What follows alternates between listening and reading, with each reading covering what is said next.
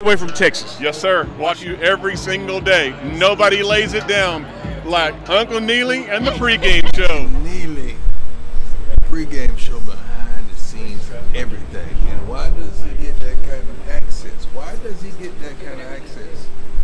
Because trust is involved. You would never get the kind of access you desire unless there's trust and relationship. You're trying to put your up on game. What's up, everybody who's part of our Buffs team? Blessings to you, to Coach Prime, Coach Shermer, Coach Livingston, all the coaches, strength and conditioning staff, to the trainers, equipment managers, to everybody who's part of our Buff Nation. God bless you. May God keep you. Last but not least, to the players of the Colorado Buffaloes. Listen, Coach Prime gave me an assignment for this opening day of camp to get our minds right foundationally and spiritually for the season. The team is coming together for the first day of camp, and I thought about the things that Coach Prime and I have been discussing about how do teams come together and what are some of the nuances of a team coming together and working for a common goal. And I thought about the first team that I ever really see from a human perspective in scriptures. Coach Prime's been talking about the team that came together, a team that's put together by God. And if you let me contextualize it, God is the owner of this team, and yet the general managers, if would be, the staff that put the team together would be a man named Adam and his wife named Eve.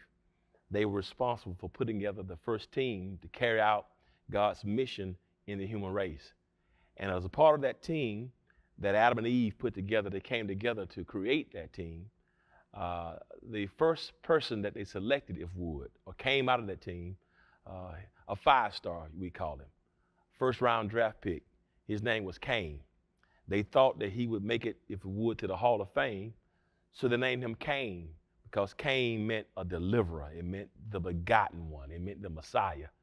They named their first son Cain because they thought he was going to be the one. It's going to be All-American. He was going to be the one that was going to be in the cover of every magazine. He was going to be in ENA Sports. He was that guy, Cain. But then the second pick, his brother, they named him Abel. Abel, whose name meant vanity, or it really meant nothing. Abel was the one who was the walk-on. Abel was the two-star. Abel was the one without a lot of high expectations. Abel was the one that people would have thought would have been slow, didn't have a high 40 time, couldn't bench press 225 3 times. Cain was the one who was esteemed. Cain is the five-star plus. Abel is the one who barely made it to the team. And they were there to bring out the wishes of God, to bring sacrifices to God. It's interesting that they both on the same team, which was a sacrifice for God, but they played different positions. Cain, if would, played on offense. He was a farmer. Cain played on defense, if would. Abel played on defense, if would. He was a shepherd. Same team, different positions. It's important to know that even though you work in different positions, different position rooms, that we still have a responsibility to carry out what the playbook is that's been implemented by our owner and by the general manager. They were supposed to sacrifice unto God, to bring God their very, very, very best. Because if you're doing something for God, or anytime you're doing anything that's positive, you want to sign your work with excellence. Whatever you do, you want to make sure you autograph it with excellence. Well, it's strange because in our time, Cain, who would have been the five-star one, Cain, who was the one who was the All-American, Cain, the first-round draft choice, as a farmer, he decided to bring his sacrifice of the fruit of the ground. He wouldn't even pick it off of the vine. He took the easy route. He didn't give his best. He gave God what was the least likely amount of effort. He gave unto God that which didn't require much. Real easy to just pick something that had already fallen. So the first round draft pick, Cain, the deliverer, the one they thought would be the best one, gave half-hearted effort. But then Abel comes, the one they called nothing, the one they didn't think was going to do anything, the three-star, the two-star, the one who wasn't highly recruited, the one who walked on, the one who took the JUCO route. He brought God, the Bible says, the best and the firstlings of his flock. He brought God his best. And what happened? The owner, God looked at what Cain did, the five-star. God looked at what Abel did, the two-star, the walk-on. the JUCO transfer, the one who barely made it. And the Bible says that God rejected the effort of the 5-star. He received the effort of the walk-on. God rejected the one who was highly rated by Rivals and ESPN and 247 Sports and On 3. God rejected that from Cain because Cain thought he was all that.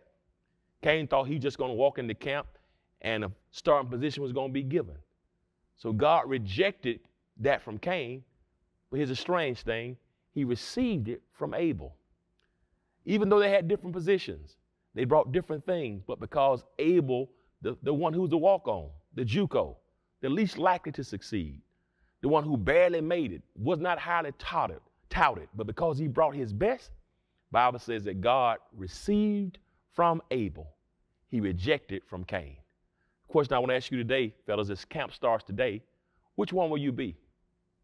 Are you going to be Cain, the one with all the talent in the world, but you act like you're sick and hide in the bathrooms? Are you going to be Cain, the one who has all the talent, all the ability in the world, but when the game starts on Saturday, you watch 0 hours of film all week? Are you going to be Cain, the one who has a bad attitude, doesn't push himself to maximum effort because you think you're all that because of what you did in high school? Are you going to be Abel, glad just to be emboldened to have this opportunity? Are you going to be Abel, glad to have the opportunity for the world to watch you, all 4 networks, to be able to be a part of something historic? Are you going to maximize your talents like Abel and follow the playbook to a T and bring your best effort every day for Coach Prime, for Coach Shermer, for Coach Livingston, for Coach Flea, for Coach Mathis, for Coach Lewis, for Coach Phil, for Coach Sapp, for Coach Hart? Are you going to bring your effort every play, every down like Abel, so that what you're doing, God knows he's giving you the best, and you want to return that and reciprocate that by making sure you maximize that opportunity? Well, strangely enough, the scriptures tell us in Genesis chapter 4 that these guys who playing for the same team, had the same playbook, had the same opportunity, but because Cain wanted the cakewalk and take the easy route, he got jealous of Abel because Abel's gift was respected.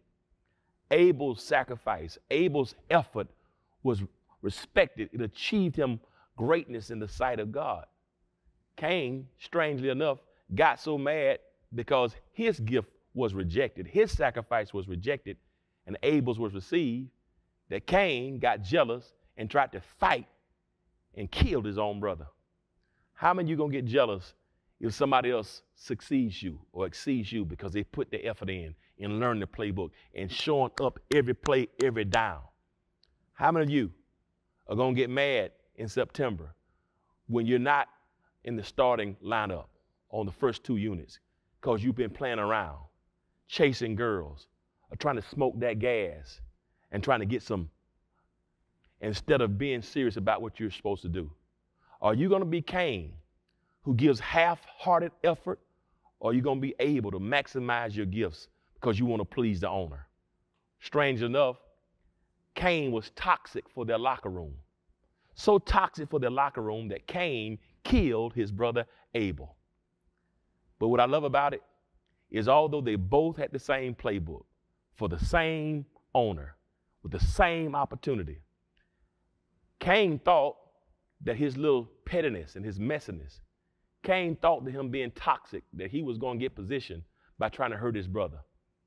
But what I love about it, the book of Hebrews chapter 11 verse 4 says, by faith, Abel gave his best unto God, and now Abel is called a hero and the first hero in the Heroes Hall of Faith. We hear about the NFL Hall of Fame in Canton, Ohio. Well, the Heroes Hall of Faith is in Hebrews chapter 11. And the first hero, the first ballot, the first entry hero in the Heroes Hall of Faith is not Cain, is not David, not Abraham, not Moses, not Noah. But guess who the first hero is in God's Heroes Hall of Faith? It is Abel. The one who was named nothing by his parents is Abel. The one who was not highly touted by Rivals, ESPN, 247, or On 3 Sports. It was Abel. The one who didn't have an 85 rating or 97 speed on the ENA college football game.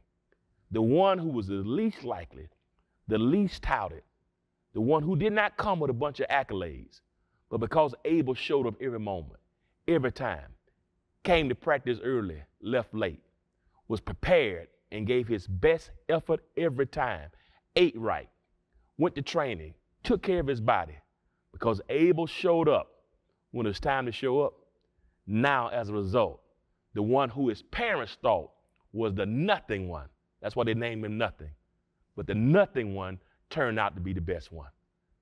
Hey, we've got this opportunity for the 24-25 football year. But my question, in the next 30 days, who will you be? The first round, 5-star Cain, who's got all the bitterness in the world, but you're so arrogant, stuck on what you did in high school, that you're not bringing your best? Are you going to be Cain, the top position player in your class, but in missing meetings because you're going to get tattoos? Who are you going to be? Are you going to be Cain, to not take advantage of this opportunity when the world is watching? Because right now the world is watching. I'm not talking about Ohio State. I'm not talking about Georgia Bulldogs. I'm not talking about the Crimson Tide. I'm talking about the University of Colorado Buffs. You got an opportunity. The world is going to be watching you when you put that black and gold on. Will you show up like Cain and give the fruit of your ground? Half-hearted effort, slack, lazy, soft? Are you going to be soft? Or are you going to be like Abel, just glad to be in the room? Don't need all the accolades. Don't need all the attention. Don't have to be don't have to have a bunch of followers or likes on Instagram. But put the helmet shoulder pads on. It didn't matter what you did in 7-on-7s. The real game takes place starting today once you put the pads on. Are you going to be Cain and give God nothing? Give God the least? Or are you going to be Abel and bring your best every day? If you do that, the possibility of the Heroes Hall of Fame awaits you. The ability to have something that's legendary is waiting for you. Which one you going to be? I don't know about you, but I'm looking for some Abels to support, to undergird the vision of my brother and my friend, Coach Prime. I'm praying for you. I'll be with you. My team and I are praying every Tuesday. I'll be there for the North. I'll be there every game possible. But I want to share this with you. Cain or Abel? The choice is yours.